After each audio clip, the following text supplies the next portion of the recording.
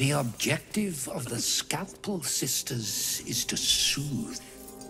For the scalpel indeed is an extension of Shah.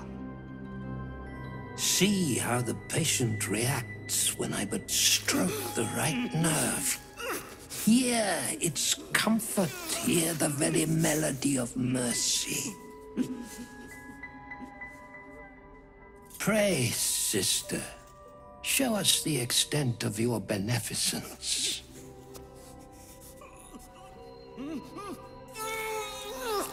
Stop. Stay your hand, for it slaps where it should stroke. We can hardly hear the patient's sighs of solace. Perhaps it is our unexpected audience that makes you quiver. Come, step forward. You are no sister, but that matters none. Every student is welcome.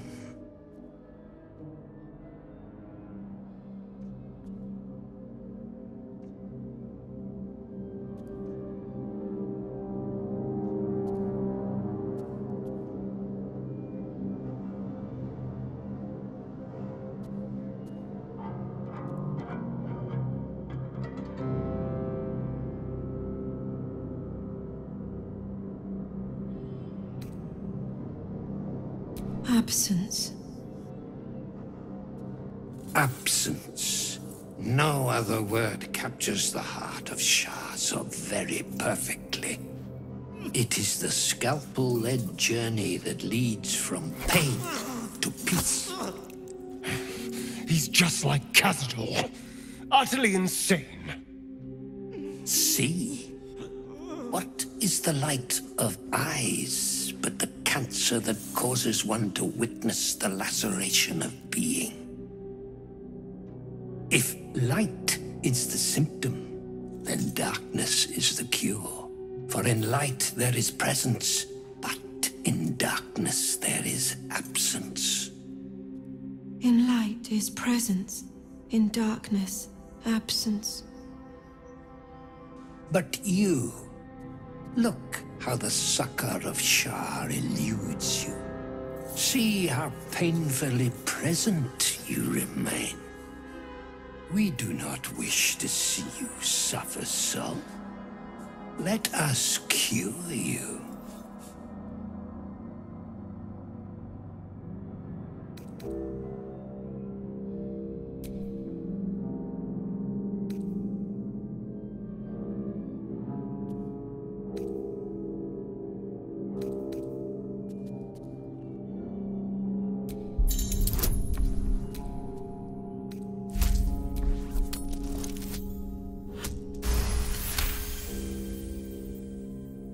Their incisions are, as yet, still streaked with imprecision. That much I must concede. How to steady their hands, I wonder.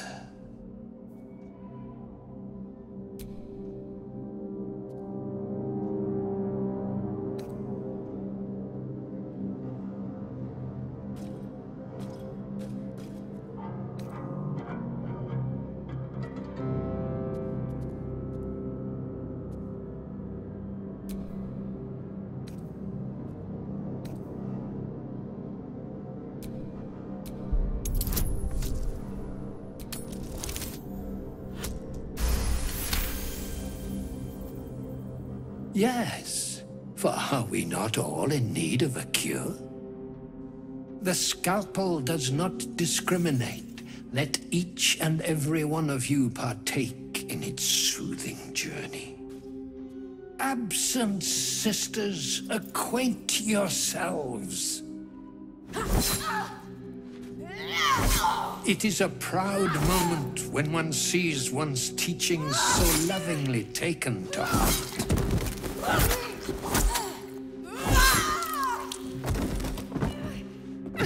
You are to be commended for their graduation, rewarded with the promised cure.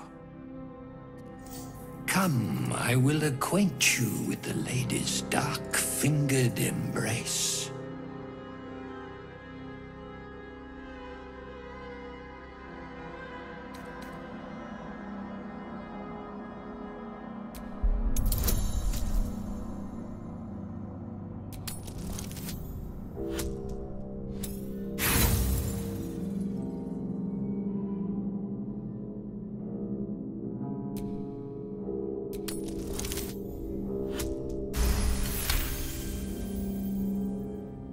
Your diligence is exemplary. Very well. Your own scalpel you will be. Observe, then succeed me into the succor of Shah.